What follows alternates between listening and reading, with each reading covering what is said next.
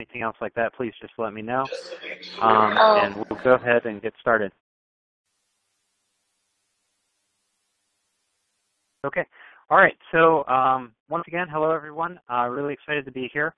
My name is James, and I'm the Digital Media Project Manager at the Smithsonian Center for Learning and Digital Access. So we are known as SKILDA for short. We are a pan-institutional office. We work with the 19 museums, 9 research centers, National Zoo, and all the other parts of the Smithsonian.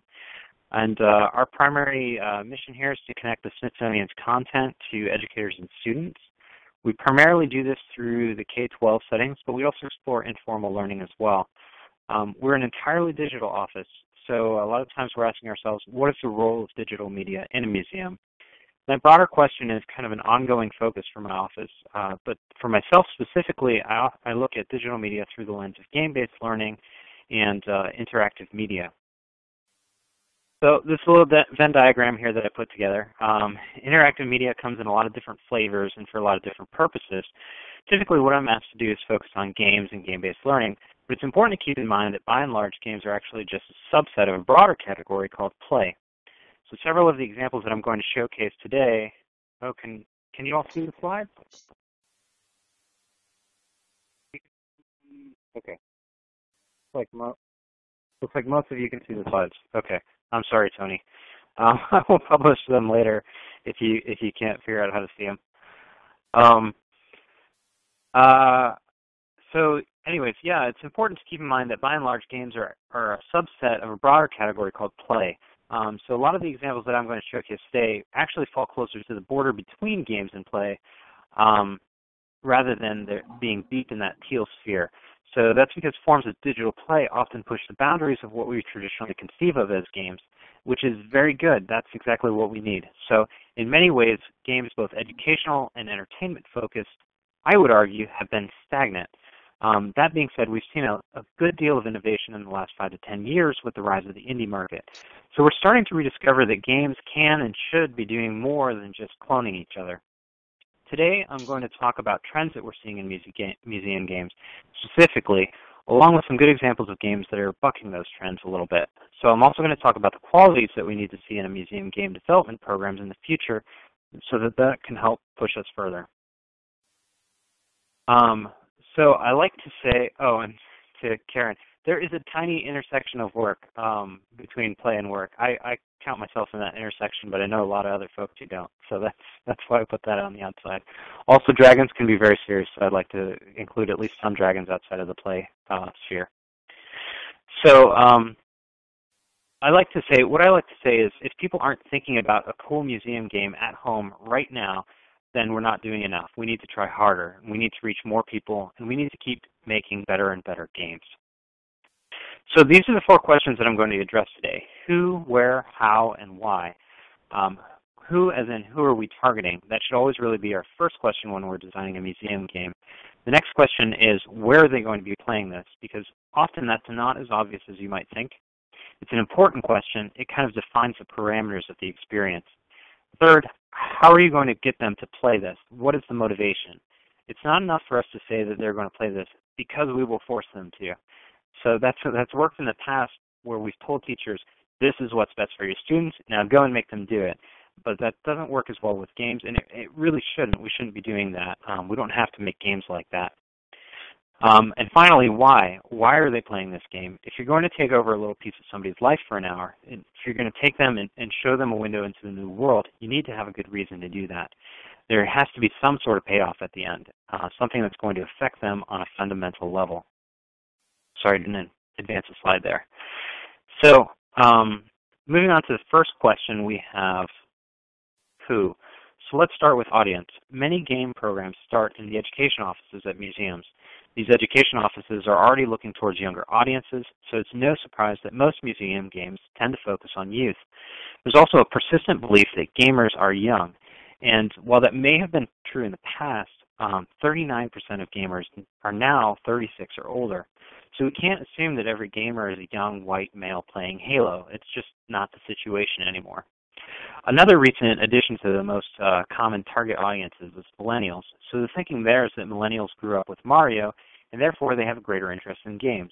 It's a huge market segment, so often you'll see those sort of initiatives stemming from outreach and marketing offices targeting these folks more so than the education offices. So different games for different purposes.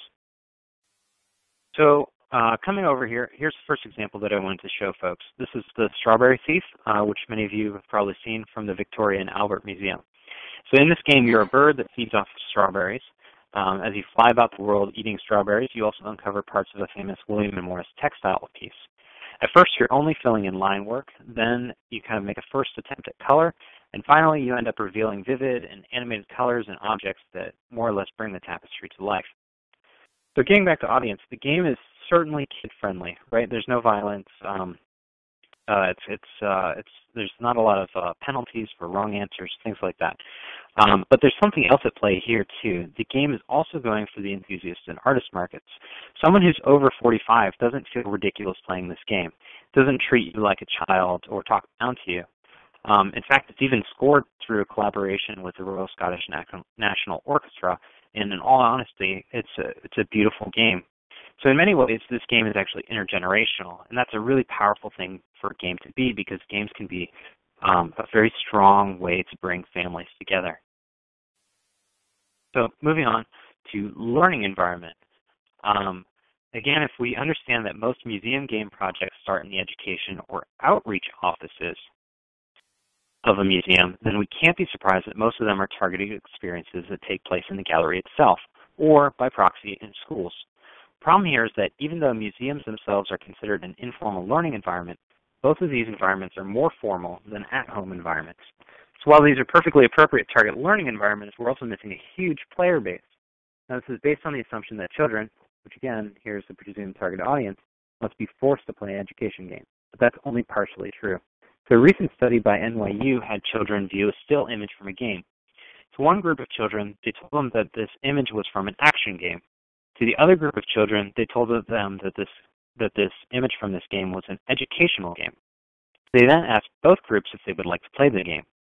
So in the action group, the kids who had been told that this is an action game, 80% of the children said that they would want to play that game. In the education group, so the group that was told that this was an educational game, only 20% of the children said that they would want to play the game. So it's a 60% difference between action and education, with essentially the same form of media. So what does that tell us? Well, if we back up a little bit, we can remember back to the edutainment boom and bust, right? When they used to be big business back in the days with companies like Broderbund, and kids were excited to play educational games like Carmen Sandiego, and they would be so excited they'd actually play these in their free time. So then, during the boom, we saw the market kind of inundated with all of these bad education games. They were didactic, they were unfun, they were boring education games, and it more or less poisoned the well. And the citation, if you can go to create.ny, I'll have it up here a little bit, but it's create.nyu.edu, and they have a ton of great research on there. So many children today, they don't remember these games, but there's still this stigma attached to educational games, right? When we describe games as educational, we know that we have an extra burden on us to convince players that the game is going to be fun. It can be done, though. Good educational games find a way to bridge that gap. And one of the best examples, I think, would probably be something like Philemon's Reach for the Sun, which does a great job on Steam, taps into a commercial market. But there are other options here that I'd like to talk about. We can carve a different path. So a lot of people find this stat surprising, this other one that I have up here. Half of all U.S. households own a dedicated video game console, and most of that group owns two. So instead of forcing people to come to our games, why not meet them where they already are? So the second example, and one of my new favorite projects, is that's trying to tap into this market, is Tate Worlds. So in Tate Worlds, the Tate and Tate kids recognize that their target market is on Minecraft, and that Minecraft is a great platform for exploring. So why not give children and adults the opportunity to explore artworks while they're already there? So they released 4 Minecraft maps, and each of them was an explorable 3D recreation of a particular piece of artwork from the Tate's collection. So Tate Worlds only recently launched. I know that I myself will be very interested in seeing the evaluation data from that program once it's had some time to run its course. We can find out answers to what are the behaviors of youth that participate in this world. Does this spark interest in existing artworks? Does this spark interest in creating new artwork? And I think the effects of this type of experience are kind of an open question to all of us right now, which is also why it's so exciting that the state is doing something like this, instead of kind of making yet another more traditional museum game. So moving on to the how at this point. The third question here centers on player motivation. Why are players playing this game, and how will they stay engaged? If we're focused on youth and education settings, again, our knee-jerk reaction is often to say that these children and students are going to play these games because we tell them to. But this motivation strategy is not the most conducive one to learning. Students learn better when they find intrinsic reasons to be motivated. So, and here's that link to the NYU site, which has a ton of great research on motivation and on other factors. Another thing that I also frequently hear is that children will play because children like games. But that puts the cart before the horse, right? It's a logical fallacy. Children and most adults like things that are fun. Therefore, they like games that are fun. By extension, they may not like games that are not fun. So we can't just assume that because it's a game, children are going to flock to it. When we're designing some of these games, often we get caught up in trying to make it feel like a game. We take the trappings of other successful games and we copy them without really asking why. So that's why we end up with so many of these educational games that have this concept of points without any real driving reason for the player to acquire those points. We get high score leaderboards without those leaderboards adding any value. We get gamified learning like Duolingo, for example, which gives us levels without having any of those levels actually affect gameplay. So the next example here, full disclosure, I have not played this game because it's an in-person experience that is only available in London. Very jealous I can't go visit. That being said, this is a photo from Against Captain's Orders, which is a live-action, role-playing inspired game-like experience that's run out of the National Maritime Museum in London in conjunction with Punch Drunk. So in this game, children are swept away in an immersive live-action adventure. After initially being introduced to several of the museum's important historical objects, they find that, what do you know, these objects have just been stolen. They run through the underbelly of the museum, they solve puzzles, they rummage around, find hidden objects, and interact with the actors that all are taking part of the show, and all of that on a time limit as they try to solve this mystery. So the reason why I wanted to talk about Against Captain's Orders is because it doesn't have points, levels, or even much competition. It's just fun. It leans on an engaging story and a unique, exciting experience to draw children into the adventure. Personally, I believe that museums are often at their best when they can transport their visitors to another time, another place, another perspective. And if we're looking to do this, there's no better medium than games. And that's really important, so I'm going to say it again. If we're looking to help visitors explore a new world, there's no better medium to do that than through video games. So why do we so often make games where we ask visitors to memorize facts instead of enveloping them in the many stories that live within our collections? So the fourth question here, why? Why are we making these games? What are we trying to achieve? For PR offices, we might be looking at increasing attendance, increasing the number of people who come through our museums. For education offices, we're more often looking at learning outcomes. So how do we approach learning outcomes? Oh, can you all hear me? Hello? Okay. Okay. That's a lot of yeses. All right, I'll keep going, and hopefully Hannah can keep coming with us. So how do we? Oh, sorry. I'll try and talk louder. So how do we approach learning outcomes? If we're targeting classrooms specifically, often we need to go the route of putting the game into the hands of the teacher. So that means going through administrators or to teachers individually. What research has shown is that right now teachers want experiences that are aligned to Common Core standards. So these experiences can fill gaps in their curriculum and help them meet their standards requirements. But is that what we really want to do? It comes down to the goals of your program. Are you targeting classroom experiences and trying to reach students through the teacher? Or are you trying to reach students directly and find ways to inspire them? Do you care if those students learn Common Core aligned material? Or do you care more that they're inspired to create art, become scientists, historians? Now, those aren't mutually exclusive situations, but you need to have primary focus. So when you're developing a museum game, you need to start with the who, the audience, right? But if you don't have this why part locked down, then you just end up spinning your wheels. So this next, so here's one from the Smithsonian. This is a screenshot from Ripped Apart, which is a new mobile game from our American History Museum. It's out right now, so you can go out and grab it. The game is aligned to relevant standards for high school history curriculum. The experience is designed to be played through in under an hour so that it can fit in a classroom period. And by all accounts, this is a classroom, teacher-ready game. But what I love about this game is that it doesn't do this through a quiz interface or something that's really heavy-handed. Instead, it models skills used by historians and researchers. So you can see here in this mini game that you're looking at a historical text to try and discern the meaning of a word by trying to decipher this smudged out word. We see that the types of questions on standardized tests everywhere, right? We see that question on ACT, SAT, determine the word based on the context of the text. But instead of trying to tackle that head-on from a quiz-type method, Ripped Apart puts the experience in context and makes the skill feel relevant. So why are we learning how to read words in context? We're doing it so that we can better understand our world, because this is a skill that is used by professionals to understand historical and ancient worlds. That's a compelling reason to kids. Right, yeah, Tony, I see your point. Yeah, definitely. We typically focus on Common Core. We also do a lot of NGSS stuff as well. So, yeah, but definitely. And we are looking at other standards as well. So I've covered some of the common answers to questions that we were asking. I would like to start out the second part by saying that museum games are an underdeveloped medium. If you really think about it, Pong came out in 1972. Super Mario Brothers came out in 1985. So that was 30 years ago. By contrast, so if we compare this to film, which is another form of media, right?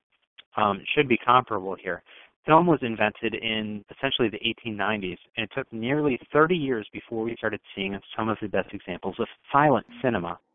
It took us 50 years to get from there to Citizen Kane. It took us 80 years to get from there to The Godfather, and 100 years to get from there to the first Jurassic Park.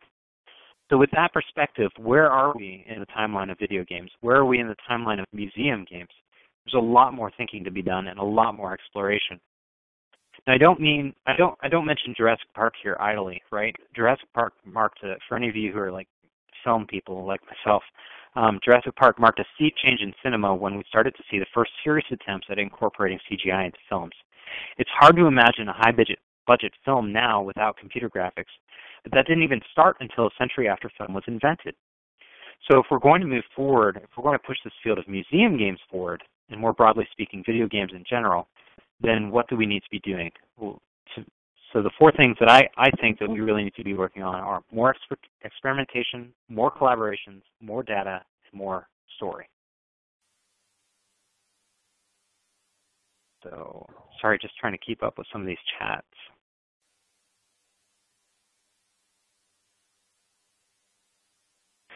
So this next one is a screenshot from a virtual reality experience created during an Oculus VR Jam competition. In this prototype, you can enter Van Gogh's Night Cafe painting. The world, which you can move around in, explore, is rendered in Van Gogh style, and you can actually engage with Van Gogh himself while you're in it. I have this under the title of More Experimentation. This was created by one man over a 3-week period, and it's easily one of the more interesting things that I've seen done with artwork and virtual reality. It didn't come from a museum. It came from a person who was participating in a competition. So as museum professionals, I'm a little bit sad to say that when we're thinking about art and virtual reality, often our first instinct is to create a virtual museum and hang virtual paintings on virtual walls. But why? Why are we recreating the physical when we can create something digitally that could never be done in the physical world? That's what video games offer us, the opportunity to try new things. So we have a nascent medium here and some of the best content in the world. Let's experiment. Let's try new things. So this next one, this is Valiant Hearts. It's a game that was released by Ubisoft in 2014 about the stories of four soldiers or participants in World War I. The story is based on historical letters from the war, and it includes many historical references and facts. It was released on the PlayStation 3, the PlayStation 4, Xbox 360, Xbox One, on Steam. It has a pretty high Metacritic score of about 80% for all of those consoles, and it's received several awards. In the credits, it gives thanks to the Library of Congress and the Australian War Memorial, among others, and makes note that much of its historical content was derived from collaborations with Clark Costell and Company, a historical film production company, and a few others. So Valiant Hearts dove much deeper into history than most other games out there on the market, but still feel like this was a missed opportunity. A stronger partnership with a cultural institution could have had this game driving players to other places, museums, libraries, historical societies, to learn more after the experience. And vice versa, we could have seen museum visitors and educators using our resources, then being introduced to this game at the same time. It's a win-win kind of symbiotic relationship that could have occurred here. So if we want to push museum games forward, and if we want to meet people where they already are instead of preaching to the choir, I think what we really need to explore are even deeper partnerships between video game development studios who have a lot of expertise and cultural institutions who have a lot of content. So this slide, I don't really even need to explain. We need more data, and I'm not just saying that as a person with a computer science background.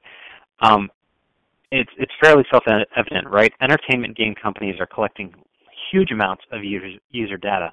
Previously, this was very hard to do. Now it's much easier. So this is just one of many examples out there. This is a screenshot of Playnomics, which is a module you can use in Unity to collect player analytics. We have an opportunity here to collect kinds of data that will help us make more informed decisions about future game products.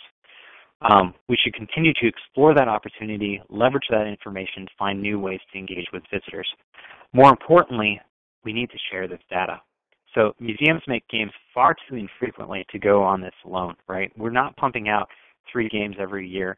Some of us aren't even pumping out one big game every year. If we're going to start seeing these trends, we need to share this amongst each other. We need to continue to use conferences and other venues to share lessons learned and the raw data as well so that we can move together and move forward as an industry. So the last recommendation, and I'm not going to go into this too much either, is that museum games should contain more story. So this is a huge topic. It's one that I'm very passionate about, as many of you already know. I believe that narrative is the way to people's hearts. I think it builds empathy. I think it empowers formal learning. And I think it inspires players to greatness. So again, I don't have a ton of time to go into this too deeply today, but I am planning a full 1-hour session at the Serious Play conference in Pittsburgh in July, where I'll be hashing this out with some other examples. If you go to the Serious Play site, you can check out the specific details about the conference there. So the last thing that I'll say here is to please keep talking about this. I'm always on Twitter. That's often the best place to find me. You can use hashtag MuseGames to talk about this presentation and other museum game topics so that we can keep track of the conversation. Hope to see you all on there. And I just blew through that really fast, actually. So there's plenty of time for questions if any of you have that. I see Jessica's on there about driving on and offline learning. If you haven't seen the NSF report on WolfQuest, which is one of Dave Schaller's games, that's fantastic. And that's really what got me thinking about a lot of these sorts of things. Because in WolfQuest, which is kind of an MMORPG for wolves. So you're a wolf, you're doing wolfy things, and you're doing it with other people who are pretending to be wolves. But the cool thing about that game is that you saw people who played that game, and then they went on and did something else. They made these little hops, right, from the game to volunteering at their nature preserve, or even something as little as reading fiction about wolves or Googling wolves. And that's the kind of things, I think that's where we really get into some powerful stuff with games, right? Because games alone are not going to replace a teacher. They're never going to do that. But they can inspire interest, and that interest can lead to other venues, which are tried and proven ways of getting people to enter some of these STEM fields. That was WolfQuest, Jane. So, yep, there it is. Looks like Ashley already pulled it up. So other questions. I see here. There's one from Karen. Can you elaborate on Jessica's note and the barriers between practitioners of game making versus more analog forms and informal education? So as far as analog forms go, I have to be, full disclosure, I love tabletop games. I think tabletop games are fantastic. If you haven't seen some of the great work being done out there in the tabletop community or in the print and play community right now, I highly suggest it. 1960, Making of the President is a fantastic way to learn about the election system. Similar title, Twilight Struggle. I've learned more about the Cold War through that than I have through other situations. I won't name any teachers by name, but so I think analog games are right up there. I think they're a fantastic way to prototype digital games. I think they're a really interesting way to merge with digital games. So we're definitely all about that. There are the barriers between practitioners and kind of where we're at, if I'm understanding this a little bit.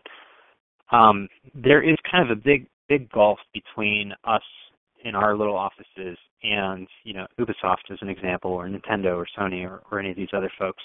And you see it when you go out to conferences like Serious Play or Games for Change or some of these other ones, and you meet some of these people. We just don't have the staff, the resources, the history to create the kinds of games that they do, right? We don't have the budget, to be quite honest, to do those sorts of things. Even some of those smaller, more targeted efforts like Never Alone end up costing far more than our office's yearly budget, to be honest. That being said, there's a lot of lessons that we can learn from them. That's why it's so important to go to these conferences and share information. I think there's lessons to be learned on both sides. And I also think that that's why we're so ripe for collaboration between these two groups. Okay, so Jessica asks, have you done any partnerships where students play a game in the classroom, then come to the museum or vice versa? So, this is really challenging for me. First of all, I'll say I haven't done that. Our office primarily focuses on digital, and we often look to the folks who are never going to make it to the Smithsonian, right? So if you're a student in Utah or Idaho, you might not ever get to take the chance to take that flight or make that road trip all the way out to us in DC. You might see some of our traveling exhibits where we have talked about maybe doing some collaborative experiences that merge digital with traveling experiences, but I'm really interested in these folks who are not going to have the means, the money really to get all the way out here to see these national treasures. So what does that mean for them? I think one of the other concerns often is that when they're in the museum, kind of learning is going to happen, right? There are so many great things to do in the museum that you really have to question, if we're going to divulgate this person, we're going to take them and have them play a game for half an hour, or have them play a game for an hour while they're in the museum. It's time that they're doing that instead of seeing other exhibits or experiencing other activities at the museum. And so you really have to weigh the value there too. So I think that there are ways to drive interest so that people then visit the museums later. I think that there are some interesting things that can connect up between those two experiences, but by and large, I don't personally want to shy away from the entirely digital yet still museum-driven experience. And this is a little bit of an aside, but the Smithsonian has about less than 1% of its collection on display at any given time. So we have a huge collection, right? 16% of our collection has been digitized at this point. So we have about 15% of our collection, 15 times what we have on display that is digital. And what we need are people creating content around that. We need folks who are finding ways to make that accessible because we don't have the space to show it all, and people don't have the time to see it all when they're here too. So there's just some interesting challenges for us. Randall, have any museums done any escape rooms? It's a really prescient question, not that I am aware of, although Punch Drunk stuff has been really interesting, and they've been doing some things with theater outside of museums as well, and they're located in the UK. I don't think that would be a crazy thing for a museum to do an escape room. I think that's actually something that would be that's very interesting. At the Games for Change conference, there were a bunch of folks. They were kind of lumped together into the Nordic LARP group, so LARP being live action role playing, and they released a book that you can find online for free called Nordic LARP, and they talk about all the different ways that they're bringing role playing to different parts of the world as a change experience. And so I would highly recommend looking into that if that's at all of interest to you. They talk about bringing live-action role-playing games to Palestinian refugee camps, for example. So really lo-fi ways of enacting change, because I think they did the game on €5 or something. So let me also say this. There's no excuse for you not having a budget and still not making a game. It can be done. It just takes more creativity. Sandy, is Muse Games short for museum games? Yeah, we have this weird thing on Twitter for us museum professionals where we shorten everything to Muse. I know there's also that studio called Muse Games, so it's really unfortunate for them. But yeah, there's hashtag Muse Games, hashtag Muse Social, hashtag Muse Tech. So pretty much anything you throw Muse in front of is games. So yeah, unfortunately, we do share that with Muse Games. Well, maybe it's not unfortunate. We probably drive interest to both of the other folks. Okay, Karen says, can you share more about motivation for in-person gallery experiences that include gamification, i.e. points and rewards? So you want to be really careful here, because when you're talking about points and rewards and gamification, you're talking about extrinsic reward motivators, right? And psychological studies have consistently shown that if you're basing your experience on extrinsic rewards, you're actually demotivating the behavior that you want to do. So if any of you remember the Book It program from back in the day, that was essentially that was run by Pizza Hut. That was essentially gamified reading, right? So if you were going to do, you would have kids come in and they would read books, and then you would get a sticker for it, and eventually you would end up with coupons that would get you free pizzas at Pizza Hut. Well, I mean, according to most of the studies, there wasn't a formal study done on this, but according to the way that these psychological studies roll out, it sounds like that's actually motivating eating pizza as opposed to reading. And it's kind of this weird thing in human psychology that if you reward somebody, if you reward somebody every time they do something and then you stop giving those rewards, they stop doing that activity. So again, you have to be really careful. That's not to say that they can't enhance the experience and that they can't be used appropriately, but there needs to be a lot of thought given into it at the same time. And what the core experience needs to be intrinsic motivation. So you need to find some way that this person feels valuable and sees value in enacting these experiences. So I don't know if that answers your question, but maybe a little bit. So here's another one from Jessica. Public-private partnerships or programming seems like a great avenue. Can you speak to this from your experience or what you see as a good strategy for this to develop creative learning content experiences, tapping into museum content? Yes, I absolutely can. First and foremost, I'm sorry, I don't remember where everyone is from, but go out into your own backyard and find the local university. Because by and large, a lot of those universities have students who are just chomping at the bit to do something that has meaning. So we have kind of like this large untapped talent pool, and then we have museums who have a large untapped content pool. So there's all kinds of experimentation that can be done right there, which I think honestly isn't happening enough. And that's some low-hanging fruit for some really interesting conversations. And don't dismiss community colleges either. There's some really interesting work being done there, and some really interesting work that can be done leveraging the folks there. Now, as far as the larger folks go, it can be a real challenge. So if you're talking about wrangling the big three like the Sony, Nintendo, Microsoft sort of thing, because then you're playing according to what their corporate needs are, which shouldn't be minimized. I mean, they have to run this company, right? And trying to merge that with your more social mission, and a lot of times that can be more challenging. That's not to say that there can't be a lot of win-win situations.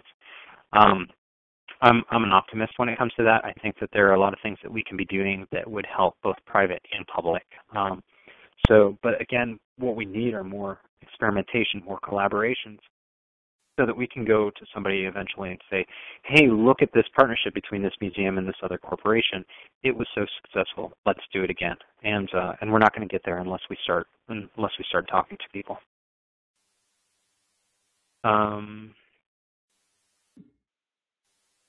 The other questions. What about if the rewards are more activity, e.g. if the reading reward is books? Karen, I'm not sure I understand that one, so if you have any additional information. I will say that we have talked about this a lot in terms of badging, which I don't know if anyone is interested in here. But we found, again, kind of the same thing where if you just drop students in and start awarding them digital badges for activities that they were doing without any context, then you're really turning badges into an extrinsic motivator, right? You're looking at these badges as some kind of digital reward system for specific activities. But if you place those badges within a community and those badges stop being what the experience was and start being what you mean, how you are valued in the community, you see a lot of interesting things happen. So so we have a group here called Art Lab, which you can check out online. I think it's artlabplus.si.edu. But they have, it's a drop-in hangout team space where kids come in to learn about digital competencies, and they learn Photoshop, game making, sound editing, all that sort of stuff. And they have qualifications like accreditation sort of things there, which essentially are informal learning badges, right, because it's an informal learning space. And what they've found is that the kids who come in the first time, the second time, the third time, they don't care about those things on the wall that have people's names. It doesn't really matter to them because they have no context for it. But once that kid is part of the community, they start seeing that that is a marker of how involved you are in the community, and that has intrinsic value to them. That's a feeling of a society, a feeling of community. So that's been shown to be a real motivator for folks. Let's see, and I think that's most of them. Tristan mentions instead of rewarding reading with pizza, reward it with books. That would be interesting. I don't know whether that would be intrinsic or extrinsic. I would definitely do that, though, if there was somebody who told me I could read books to earn more books. So yeah, we have about 10 minutes left. But if there's any other questions, feel free to post it here. If not, again, you can always use #MuseGames to keep the conversation going on Twitter, and you can always message me directly. I should also say that anyone, if any of you are in DC at any point in time, please feel free to contact me. I'm always happy to show anyone and everyone around. The Smithsonian is a place for everyone. So yeah. Okay. Thanks to everybody for attending. We will have access to James's slides on the SlideShare of Serious Games Association, or James, if you would make them available, I could email them, but the recording itself will be on SlideShare. Questions, you can also email me, sue@bola.com. And I hope we'll have some of you would join us in Pittsburgh. I know the program is now posted, and we have a number of other public or associations and groups that are going to be educational games, including the head of the Department of Education STEM games, who can talk about money that's available to develop educational games. So I hope we'll see you. The conference will be in Pittsburgh, and you can look it up on SeriousPlay.com, www.seriously.conference.com. It's in Pittsburgh, July 21 through 20. Other questions, please call me. Thanks so much, James. I'm sure everybody enjoyed it, including the post discussion, and I hope all of you will let us know if we can provide any other kinds of interesting. Make a question in a minute, okay? Okay, thanks, Sue. Thanks, everyone. Okay, bye-bye. Thanks, James. See you soon.